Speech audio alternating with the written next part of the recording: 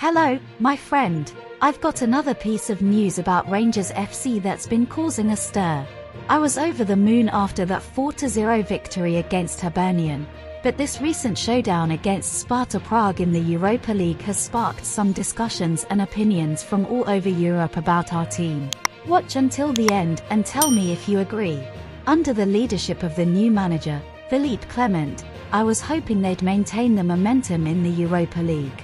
The promise of advancing in Group C was on everyone's lips. But it was a whole different ball game in the first half of that showdown with Sparta Prague. Can you believe it? Not a single shot on target. The atmosphere was electric before the game, but during the first half, it felt like the lights went out. We ended up with a 0-0 draw at the halfway mark. Now, here's the kicker.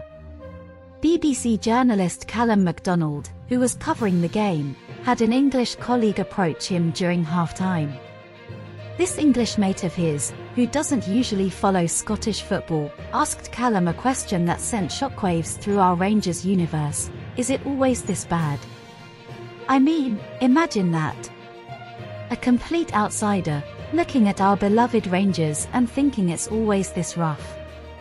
If Clement can even inch us closer to Celtic compared to last season, that's a big win in itself.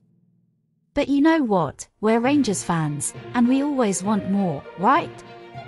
But before I wrap this up, don't forget to hit that like button and subscribe for more exclusive Rangers news. Let's share the love and passion for the Gers.